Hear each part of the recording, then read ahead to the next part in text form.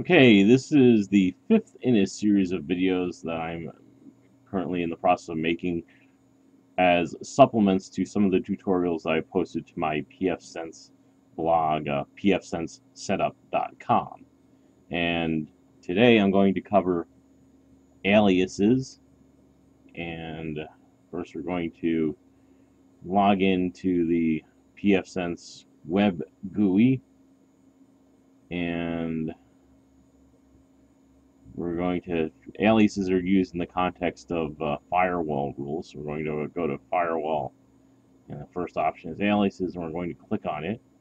And they even have this very helpful blurb here. Aliases act as placeholders for real hosts. Actually, let me change the zoom in a little bit so that it looks better.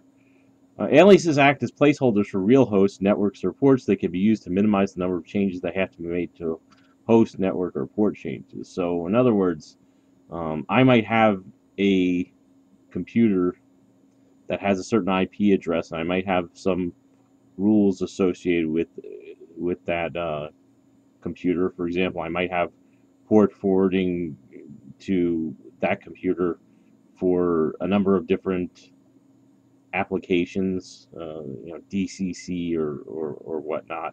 And uh, if that IP address changes, then if I didn't have aliases, I would have to go in and manually change the IP address for each of the rules. But if I have an alias defined for that IP address, then I just have to change the IP address in the alias, which is quite helpful. So I'm going to click on the plus button to add a new alias.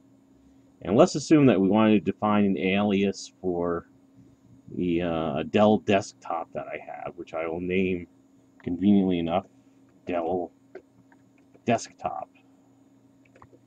And we'll enter a description here too, the Dell desktop that is in the basement. And see, type.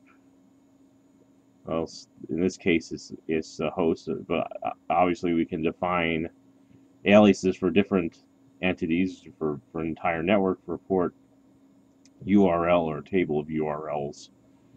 And I'm going to click on the plus button that we have at host, and we're going to type in the IP address. Let's just assume the IP address is 192.168.1.100.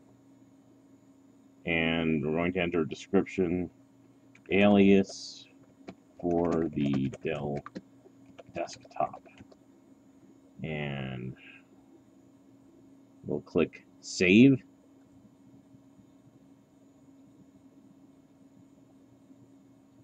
And the alias name must be less than 32 characters long. Okay, I entered in a character is not allowed, a dash, so I'm going to change it to Dell underscore desktop, and hopefully this will work.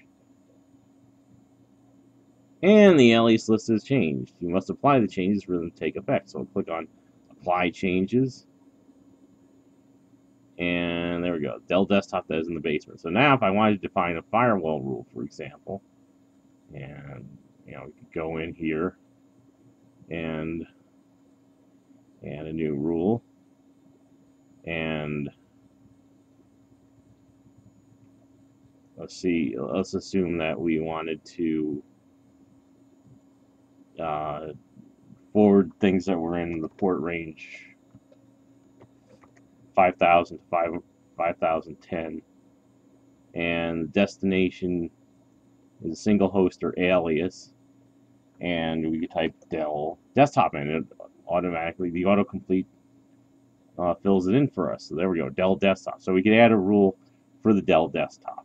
Well, that covers aliases, and I'm not sure what the next video is going to be about, but I will undoubtedly come up with an idea for the next video.